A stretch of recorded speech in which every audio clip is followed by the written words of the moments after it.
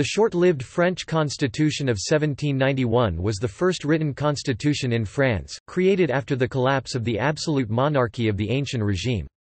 One of the basic precepts of the revolution was adopting constitutionality and establishing popular sovereignty.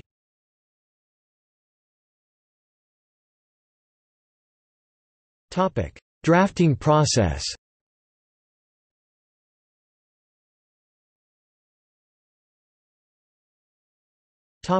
Early efforts. The National Assembly began the process of drafting a constitution. The Declaration of the Rights of Man, adopted on 27 August 1789, eventually became the preamble of the Constitution adopted on 3 September 1791. The Declaration offered sweeping generalizations about rights, liberty, and sovereignty. A 12-member Constitutional Committee was convened on 14 July 1789, coincidentally the day of the storming of the Bastille. Its task was to do much of the drafting of the Articles of the Constitution.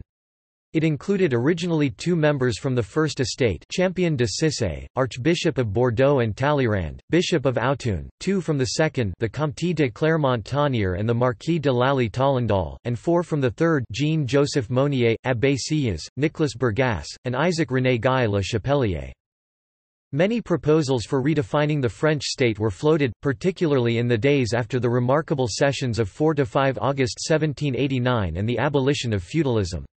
For instance, the Marquis de Lafayette proposed a combination of the American and British systems, introducing a bicameral parliament, with the king having the suspensive veto power over the legislature, modelled to the authority then recently vested in the President of the United States.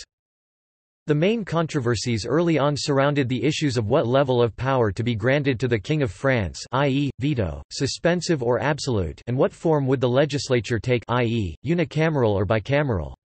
The Constitutional Committee proposed a bicameral legislature, but the motion was defeated 10 September 1789 849–89 in favor of one house. The next day, they proposed an absolute veto, but were again defeated 673–325 in favor of a suspensive veto, which could be overridden by 3 consecutive legislatures.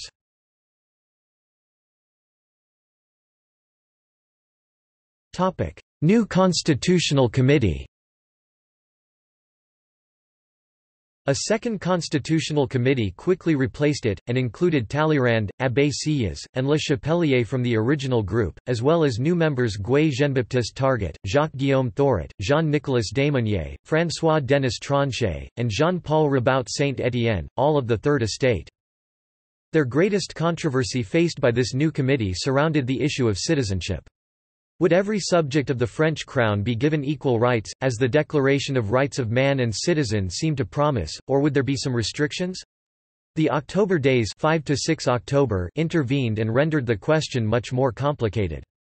In the end, a distinction was held between active citizens over the age of 25, paid direct taxes equal to 3 days' labor, which had political rights, and passive citizens, who had only civil rights. This conclusion was intolerable to such radical deputies as Maximilien Robespierre, and thereafter they never could be reconciled to the Constitution of 1791.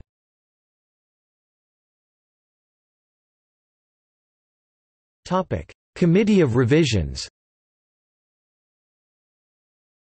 A second body, the Committee of Revisions, was struck September 1790, and included Antoine Barnave, Adrien Duport, and Charles de Lameth. Because the National Assembly was both a legislature and a constitutional convention, it was not always clear when its decrees were constitutional articles or mere statutes. It was the job of this committee to sort it out. The committee became very important in the days after the Champs de Mars massacre, when a wave of revulsion against popular movements swept France and resulted in a renewed effort to preserve powers for the crown. The result is the rise of the Feuillants, a new political faction led by Barnave, who used his position on the committee to preserve a number of powers for the crown, such as the nomination of ambassadors, military leaders, and ministers.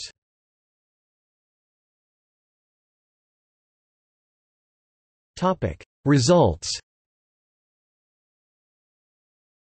After very long negotiations, the constitution was reluctantly accepted by King Louis XVI in September 1791. Redefining the organization of the French government, citizenship and the limits to the powers of government, the National Assembly set out to represent the interests of the general will. It abolished many institutions which were injurious to liberty and equality of rights. The National Assembly asserted its legal presence in French government by establishing its permanence in the constitution and forming a system for recurring elections. The Assembly's belief in a sovereign nation and in equal representation can be seen in the constitutional separation of powers. The National Assembly was the legislative body, the king and royal ministers made up the executive branch, and the judiciary was independent of the other two branches. On a local level, the previous feudal geographic divisions were formally abolished, and the territory of the French state was divided into several administrative units, departments départements, but with the principle of centralism.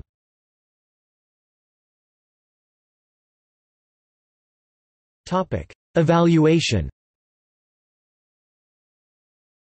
The Assembly, as constitution framers, were afraid that if only representatives governed France, it was likely to be ruled by the representatives' self-interest, therefore, the king was allowed a suspensive veto to balance out the interests of the people. By the same token, representative democracy weakened the king's executive authority. The constitution was not egalitarian by today's standards. It distinguished between the propertied active citizens and the poorer passive citizens. Women lacked rights to liberties such as education, freedom to speak, write, print and worship. Keith M. Baker writes in his essay Constitution that the National Assembly threaded between two options when drafting the Constitution: they could modify the existing, unwritten Constitution centered on the three estates of the Estates General, or they could start over and rewrite it completely. The National Assembly wanted to reorganize social structure and legalize itself. While born of the Estates General of 1789, it had abolished the tricameral structure of that body. With the onset of war and the threat of the Revolution's collapse, radical Jacobin and ultimately Republican conceptions grew enormously in popularity, increasing the influence of Robespierre, Danton, Marat and the Paris Commune. When the king used his veto powers to protect non-juring priests and refused to raise militias in defense of the revolutionary government, the constitutional monarchy proved unworkable and was effectively ended by the 10th of August insurrection. A national convention was called, electing Robespierre as its first deputy. It was the first assembly in France elected by universal male suffrage. The convention declared France a republic on the 22nd of September 1792.